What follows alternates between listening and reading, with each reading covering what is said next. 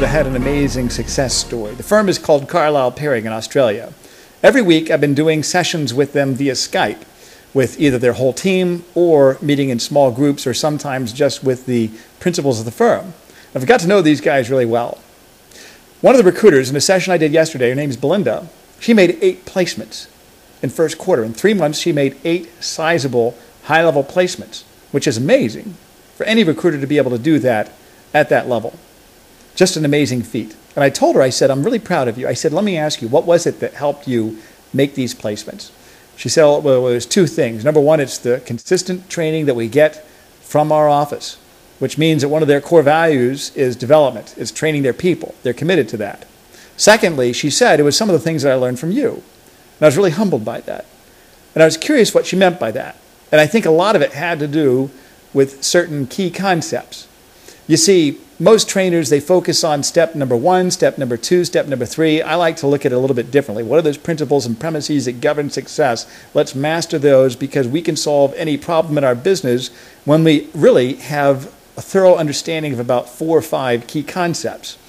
And they're malleable. They fit any scenario, any situation. A lot of it has to do with principles of ethical influence, personal development, resilience, things like that.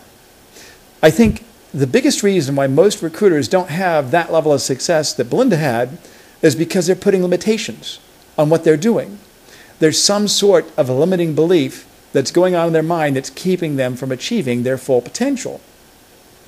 What's the level at which you stop getting paid as a recruiter? What's the limit at which your manager stops paying you commissions?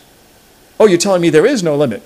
So who's keeping you from achieving your full potential? Well, you and I both know the answer. We limit ourselves. Recruiting and golf are very similar. Golf is 90% mental, and the other 10% is mental. It's all going on in your head. I've coached a lot of recruiters one-on-one. And most of the recruiters that I coach are people that have at least 2 or 3 years in the business, some of them 20, 30 years in the business. And the problems that we have are very similar. We have to identify what those limiting beliefs are and come up with an actionable plan to overcome that. That's what I try to do when I coach people. How can we get to thinking at a high level? I think the biggest problem that recruiters have in our business is low self-esteem. They don't think enough of themselves. They attach a certain billing amount, and that becomes their self-identity, their self-concept of who they are.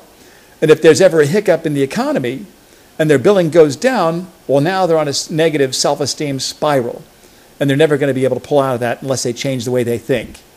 I really believe this, that recruiting is a personal development opportunity disguised as a job, that any sort, Bida, this is my cat that tries to steal the attention. Where was I? Oh yeah, self-esteem and self-confidence. What's the difference? Self-esteem, think of it like this. Your mom says, I love you no matter what. You have value regardless of what's going on in your world. Self-confidence, your dad says, I'm proud of you for achieving that. In our business, we need both. When I coach people, any sort of problem, any sort of reason why they're not successful can always be traced back to a character issue. So how can we overcome this deficit? By changing how we think. We need to learn how to think at a higher level. How do we do this? Well, there's 2 ways. One of them is you can do the Vulcan mind meld, just like Spock in the movie or in the television series of Star Trek. We can find people that we want to get their knowledge. We can suck it out of their head by using the Vulcan mind meld method. Well, you can't do that. That's science fiction, so we have to do it the old-fashioned way, and that's by reading books. Now, this is a book I'm reading right now called Thrive by Alan Weiss. Alan used to be my coach. He used to be my mentor. And I've read probably about 6 or 7 of his books. His website is summitconsulting.com. Come on, get off. His website is summitconsulting.com. I'd recommend you get this book. I'm just starting this, and what I recommend you do is read at least 2 pages every day. Create a daily habit, a daily discipline of reading. I keep books throughout the house. I don't sit and read volumes and volumes for hours at a time. I'll read when I have time. So I want to change the way I think, using my non-productive time and making it productive. Another book I'd recommend is a book by Pat Pearson called Stop Self-Sabotage. It tells you how to keep from killing your deals, from tanking your deals. I read this book several times. I'm doing a webinar on this topic called How to Stop Self-Sabotage on Wednesday, April 6th at 1 p.m. Eastern Time. If you're interested, click on the link below. It's $77 per site. If you're a solo practitioner, you get a $20 discount. If you're a member of the coaching club, those are included in your membership.